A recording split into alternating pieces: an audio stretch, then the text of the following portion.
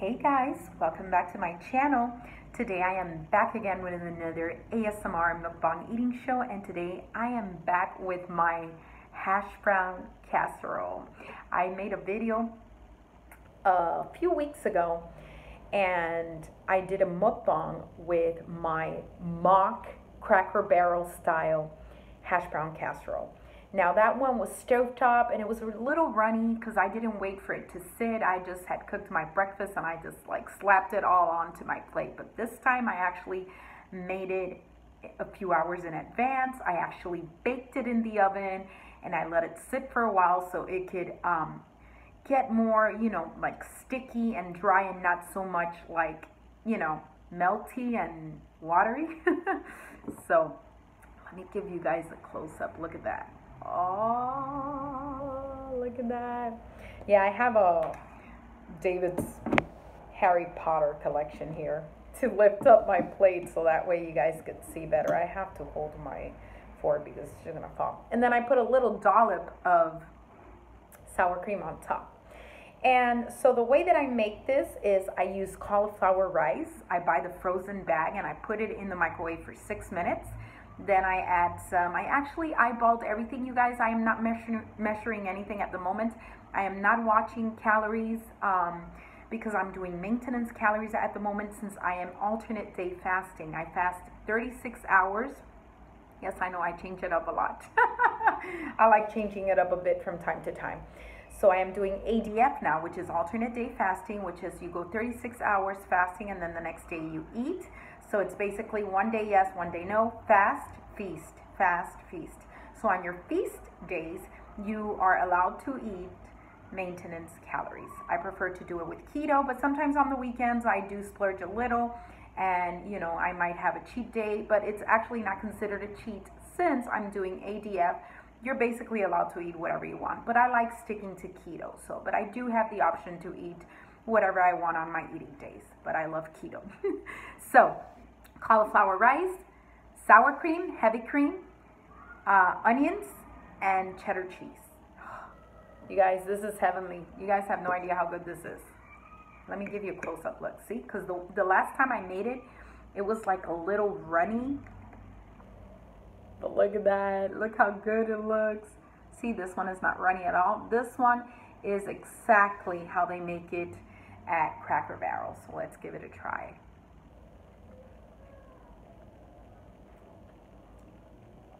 Oh my God. Wow. I made a whole casserole of it since I did make the whole bag. But I'm going to save some for David when he comes home because he has to try this. I've made it before, but like I said, sometimes when I'm in the run, I just make it stovetop and I don't wait for it to stick a little and dry up like this. And I just serve it up really fast. But I don't like it runny. This is the real way to make hash brown casserole. Oh my God, you guys. I am not kidding you when I tell you that this is almost identical to Cracker Barrel. Like the taste is to the T. The only difference is obviously the texture because it's cauliflower rice instead of potatoes, but it's the same exact taste. Like, oh my God.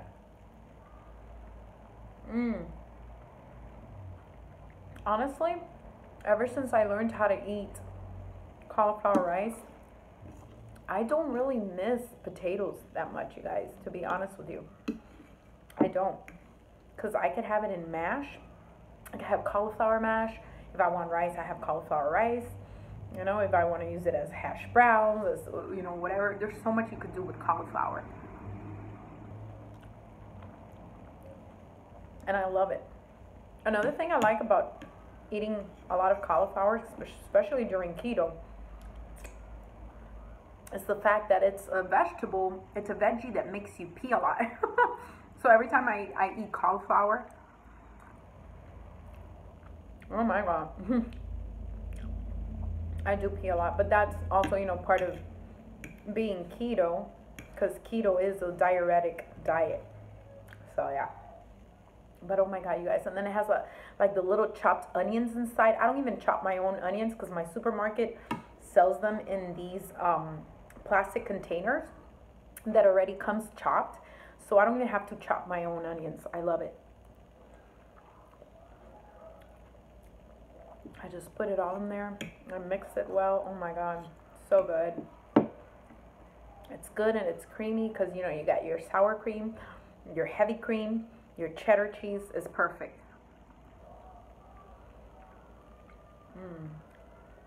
Let me give you guys another close-up. Look at that. Look at that. Yummy.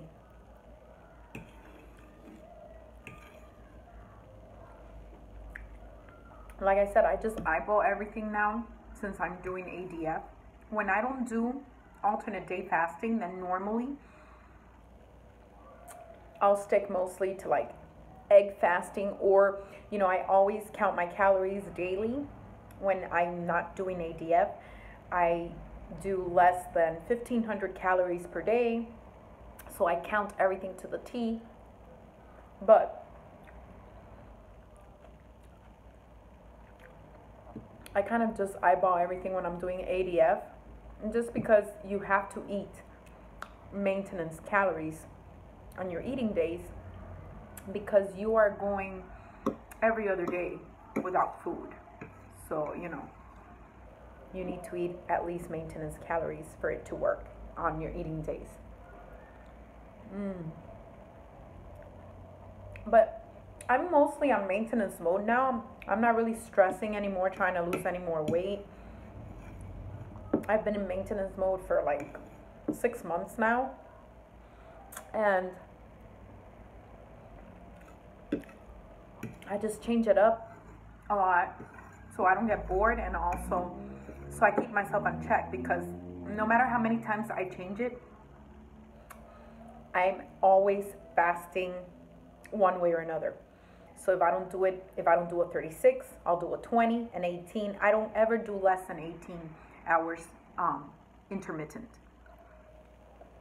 18 is my minimum. And, you know, for now, 36 is the maximum that I go. I have done before like 48s and 72s. But that's more for like autophagy purposes, you know. But even with the 36-hour fast, it's not necessary to go that long. But the benefits of fasting are amazing. If you do a 36, it's awesome. You still hit that autophagy doing a 36-hour fast. And, you know, for those of you who don't know what autophagy is basically your body cleansing you out, eating itself, getting rid of old cells, toxins, whatever, and restoring everything new. You know, a lot of healing properties come with autophagy. You know, any loose skin, anything that needs repairing in your body. You know, it's like my friend Angel was saying, when you fast that hardcore, it's amazing. Even your teeth get whiter. Your complexion clears up more. You look younger. You look, you're glowing. You know, you look healthier.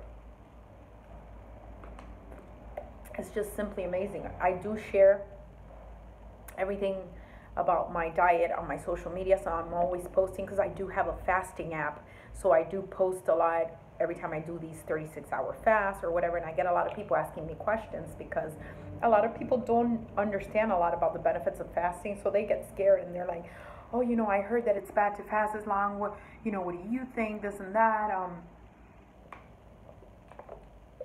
Look, guys, you will not enter into starvation mode unless you are underweight or malnutritioned. So as long as you have body fat, you could go a very long time without food and nothing's gonna happen to you, trust me. Okay, I've done it. I still have body fat. You know, I could still lose a few more pounds if I wanted.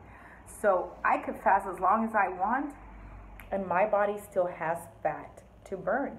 So like I said, as long as you are not underweight, then it's okay to fast for long periods of times like that, especially if you're doing intermittent fasting.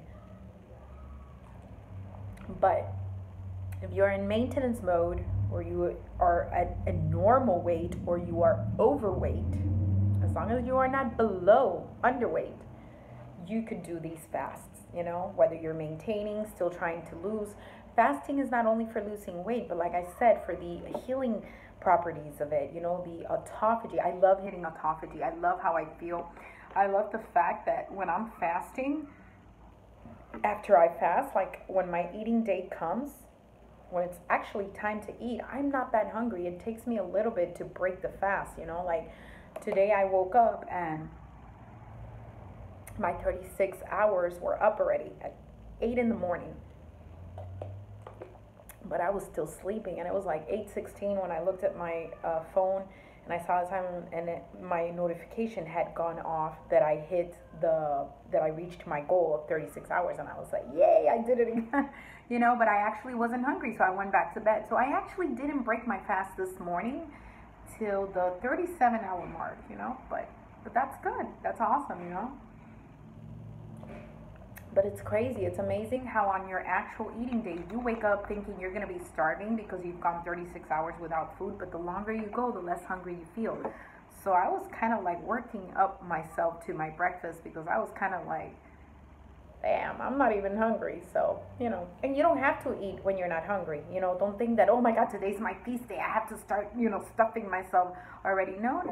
Take it easy. If you're not hungry, wait, give your stomach time, because you know, if you try to eat when you're not hungry, you might feel a little nauseous, your tummy might act up.